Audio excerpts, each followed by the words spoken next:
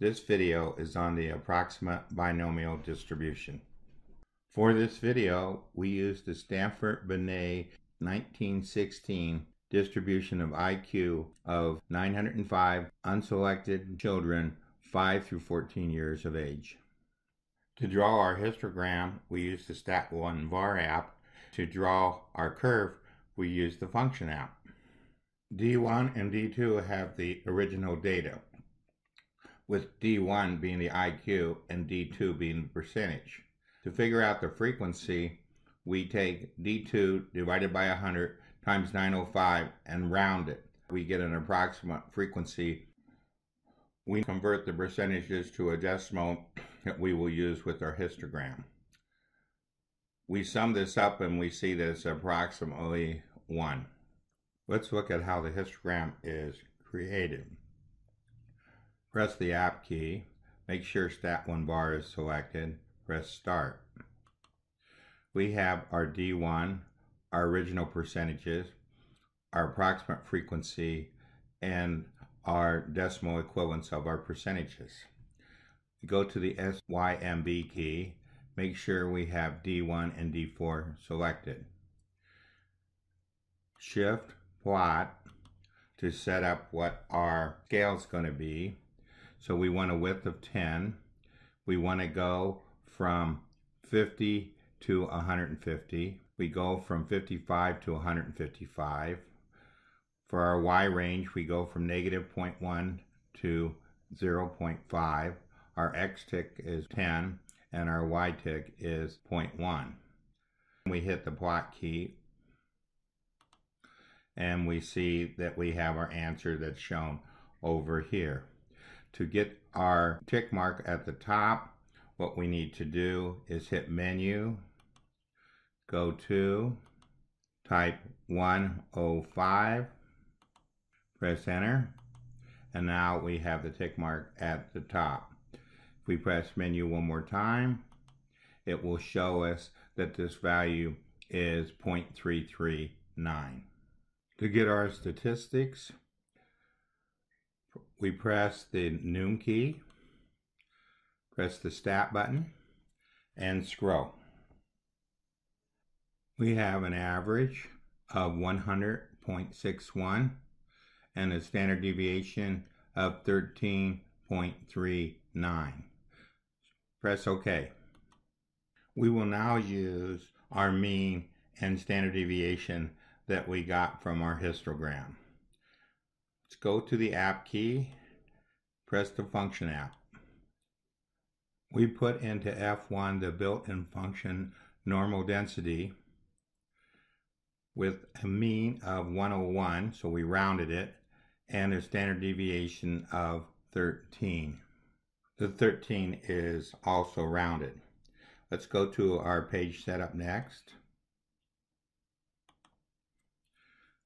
We take it from 55 to 155. Our Y range goes from negative 0.01 to 0.04. Our X tick mark is 10 and our Y tick mark is 0.01.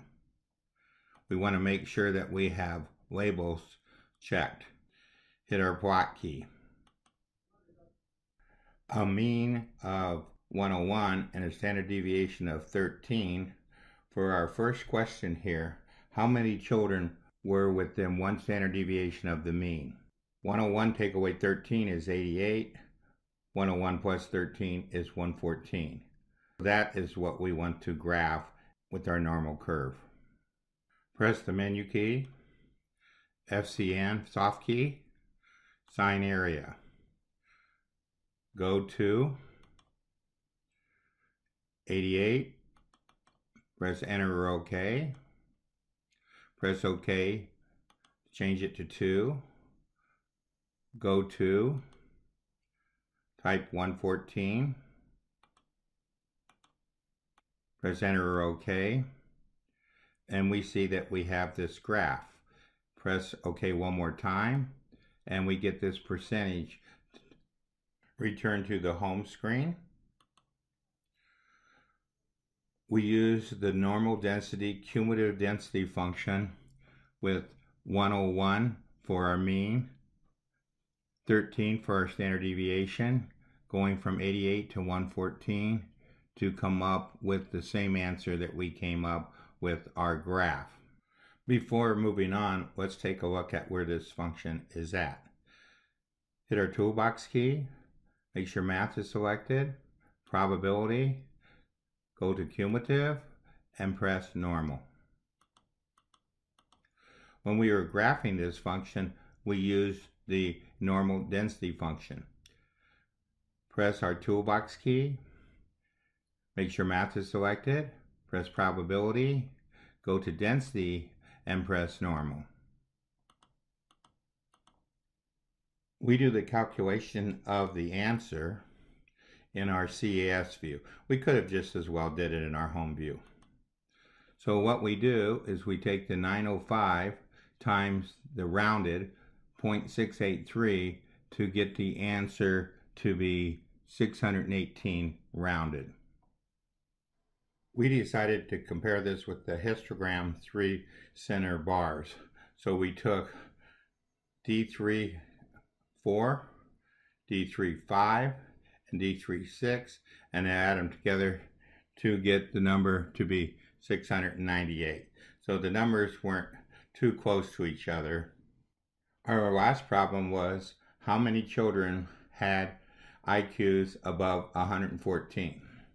We're looking at the probability of X being greater than 114.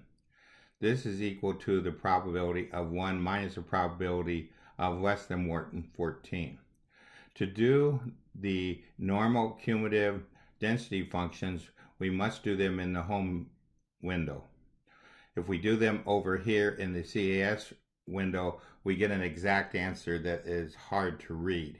So we'll move back over to the home window. We'll put in 1 minus the normal density, cumulative density function. The mean is 101. The standard deviation is 13. So the answer turns out to be 114. So we subtract this from 1 and we get the answer here. We go back over to our CAS window. We take this 905 times our answer rounded and get the answer to come up to be 144. We compare this to 97, 98, and 99, and that answer turns out to be 117.